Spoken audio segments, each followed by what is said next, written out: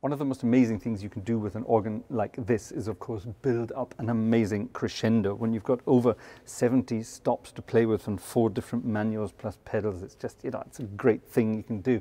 And I've decided to choose, rather egocentrically, one of my own pieces of music to demonstrate this on this organ. And it's the Prelude in D, which we featured on my Piping Hot at the Organ album recently.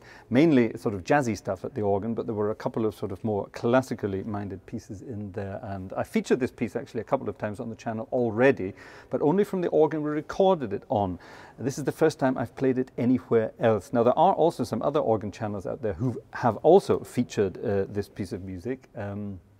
My friend in England, Richard McVeigh, who you know from the Beauty in Sound channel, I sent him a copy of the music a while back and he featured it on his channel, so thanks for that, Richard. You too can, of course, get your hands on one of these copies.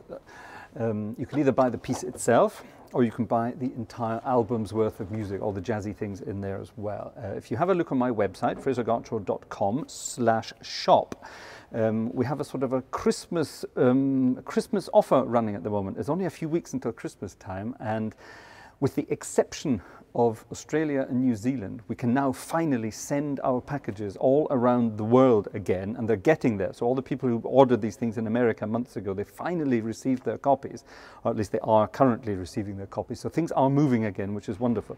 So if you want to get your copy of either the Prelude in D, or a copy of the CD itself, the recording, or a mixture of all those things, then you can get hold of your copy on frasergartshore.com/shop.